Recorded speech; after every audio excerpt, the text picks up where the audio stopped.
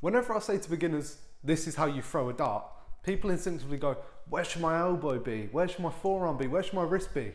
None of that matters. All that matters is that your feet, down here, they need to be set and you need to be steady. That is what we're going to work on today. So here we are. Hello. I've just stepped to the oki, as you can see. First thing we're going to do, right? You're going to step up, you're going to square to the board, you're going to step with your front foot, and all I want you to do is put all your weight in the middle of that front foot. Not too far forward so you're leaning, you're falling over, not too far back so you're a little bit angled. I want all of that weight under your hip, straight down that leg into the center of your foot. Imagine your leg is the tree and the feet is the roots. We want it pushing down, powering down through the middle of that foot. A good way to know if you're doing this right is you should be able to just balance on it. This foot is wherever, but my feet now and my balance, my hip, my leg and the center of my foot are all aligned. I can comfortably stand here and throw a dart. This is what you need to understand. Balance is the most crucial part to darts, because without balance, you're all over the shop. Your arm can be as still as it likes, but if your arm is still and your body's everywhere, then where's the dart going? Once we've got that front foot set, and we've got all that weight, we've got that hip, the leg and the center of the foot aligned, balance on it and take this foot off the ground, and then put your toes of your other foot just like that, just the toes. The reason we do this is so that players who put their whole foot down have a tendency, with all that weight on the front foot, to jump a little bit, to push off. If we just limit that contact, like I said, so we start here with just the balance and just the toes.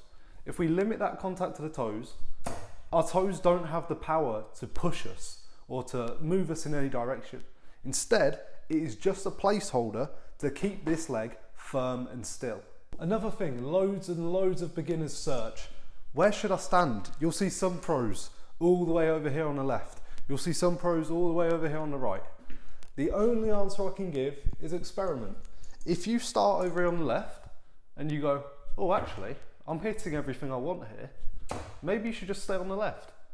There is no right or wrong answer. No throw is the same. You can try to imitate players, but realistically at mine and yours level, we're not good enough.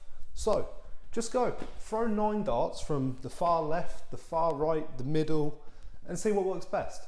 Let's say you're good around the left and the middle. Well, then you can start experimenting with different distances there until you finally narrow it down.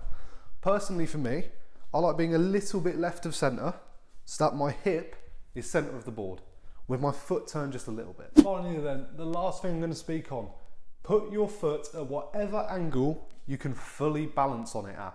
For me, that's about a 30-degree angle, and I can stand here comfortably with one foot off the ground.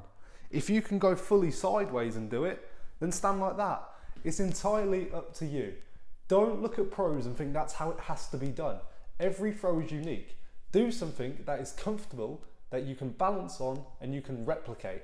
That is how you play better darts with a better stance. So in summary, really just focus on keeping that weight, that hip, that knee and that middle foot aligned, and you can just balance on it on one leg. Do whatever is comfortable and don't try and copy others. If you do this, your stance will be wonderful. Thank you very much for watching. If there's a tip you think I've missed, please let me know in the comments below. Also, if you haven't seen any of my other content, check that out, especially if you're a beginner. Do me a big favour, like and subscribe this video and make my day, because hopefully I made yours. Have a lovely evening.